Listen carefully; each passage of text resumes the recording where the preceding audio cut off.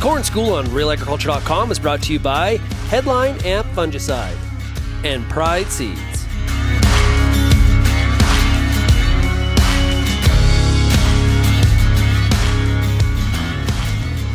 Bernard Tobin here on the Corn School. It has been wet, this crop is moving fast, and that has a lot of implications for corn growers, especially silage growers. To talk about that today, I'm joined by Albert Tenuta. He is OMAFRA's plant pathologist. Hi Albert, how's it going? Yeah, it's going great, Bern, and yourself? Look at this. This is a great crop. Look where we're at. We're at tassel, we're already at silking here.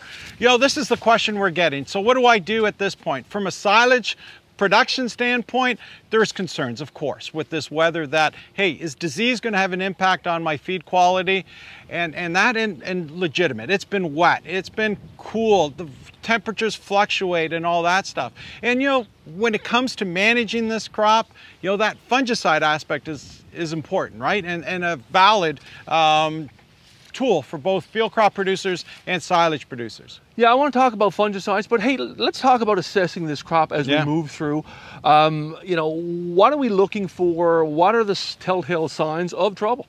Yeah, so first of all, you want to look at the health. Are we seeing things like northern corn leaf blight in there? Gray leaf spot, some of these other foliar leaf diseases. Tar spot is one that's getting a lot of attention as well. But from a silage standpoint, stalk rots. Don't forget about those stalk rots because they're an important factor overall in terms of your feed quality. Yeah, and what happens when we get a lot of stalk rots into our silage, Albert? What are we fearful of? Yeah, so think about mycotoxins. Remember 2018? This year is gearing up to a big concern right now that we are going to see some silk infection and get our gibberella ear rot and dawn production, for instance, right? And for field crop producers, we just worry about the ear.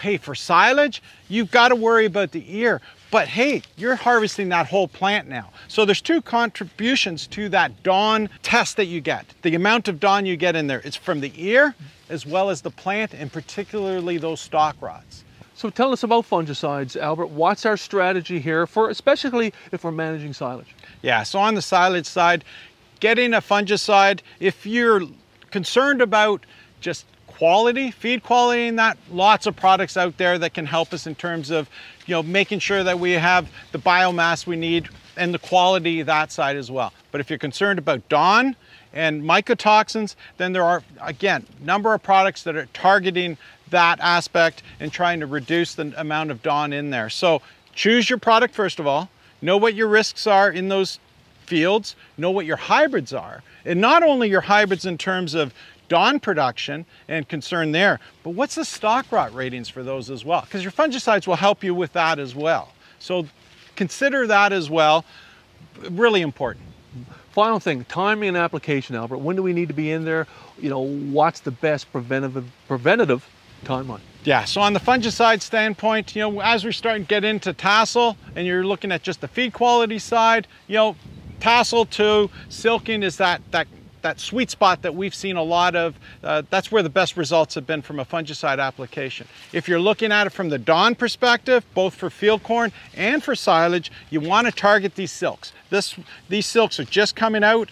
They're at perfect stage right now, both for infection, but at the same time for protecting from infection with gibberella. You want to get the product on this silk in a timely fashion so it gets you the biggest bang for your buck. You get protection, you limit that infection, and hopefully you'll limit or greatly reduce your dawn levels. Great stuff, Albert. Always fun to have you on the Corn School. Thank you so much.